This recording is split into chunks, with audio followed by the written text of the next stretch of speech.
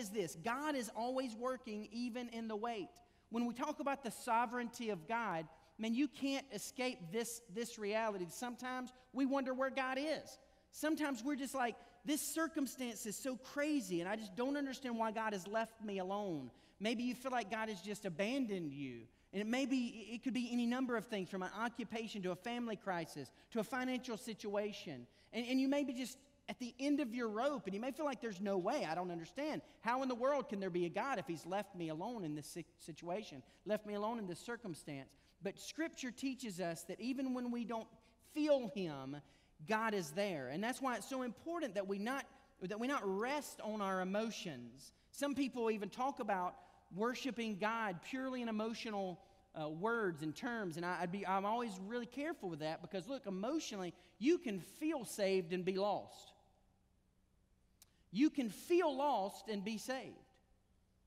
I mean, just think about it. When you wake up in the morning, do you always feel like being married? Don't answer that, man. Amen? But look, the way you feel doesn't change who you are. You know?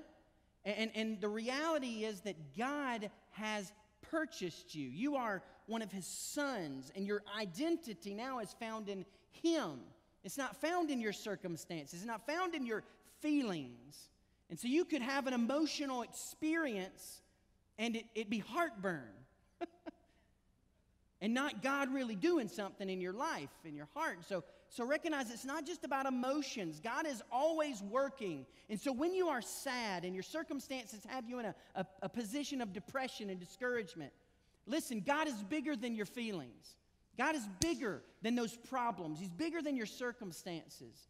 And God, we have to remember, we have to go back to what we've learned about who God is, because it's not just about one verse, it's about the entire Bible. So who is God? Who is this God? He's a God who can be trusted. He's a God who can be trusted no matter what I face, no matter what my circumstances, no matter how far away I am from where I want to be, no matter how bad things happen, no matter how things didn't go my way, no matter where I'm at, I can trust this, because God's Word tells me, God's Word is so true, and it tells us, look, that God is always working, even in the wait. God is always working, even when we don't feel Him. Here's the scripture, verse 28 of chapter 8 in Romans says, "And we know that in all things God works for the good of those who love Him, who have been called according to His purpose." Now, the language there, the terminology there in the Greek gives us this idea. If we were to read it straight out of the Greek, it would literally say, "And we know that God is working in all things," or "all things are working." God is working in all things. He's presently working. He's working in an ongoing process. God does not just work in the past. He is working in your process right now. In your life right now, in your journey right now, you may feel like He's not there. God is working. If you love Him and if you're called according to His purpose, God is working. Even in the wait, God is working. Even in the pain, God is working. Even in the death, maybe the separation from a loved one, God is working.